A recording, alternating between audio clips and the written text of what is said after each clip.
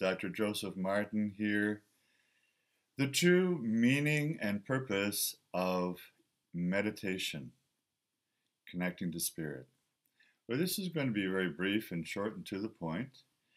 Now, much as I love doing exercise and doing different kinds of hatha yoga and so on, there is a deep ancient purpose to yoga and meditation that means union with spirit, and that's the actual Sanskrit translations, union with God or spirit or source. And this is a point that I'd like to get across at this time in society worldwide in the 21st century when there's so many challenges and people are needing to find that inner peace, that inner foundation, that inner center that holds no matter what is going on inside and around you. And that's why we have yoga and meditation for humans on planet Earth, in ancient times and in modern times.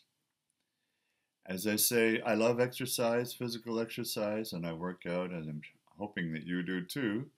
Yoga is not, and meditation is not really just for that. That's just the physical body.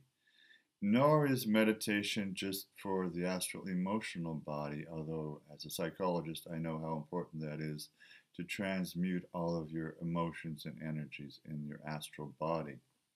Nor is meditation and yoga just for your causal mental body with all the mental thoughts that come and go, and of course all the thoughts in the unconscious that need to be brought to the conscious.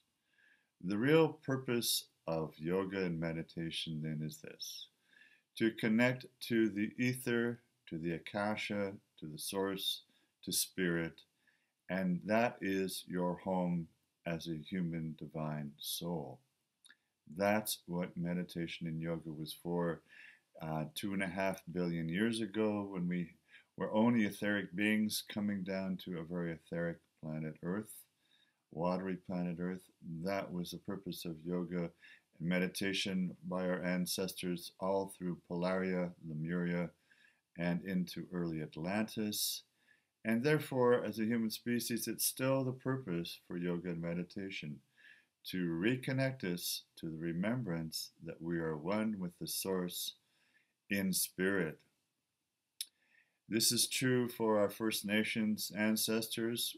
Our whole purpose is to connect our heart with spirit.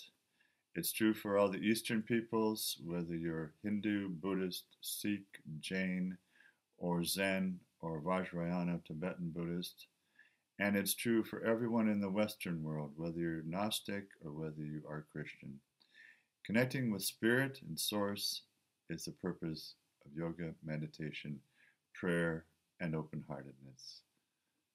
Dr. Joseph Martin, all love and blessings to you.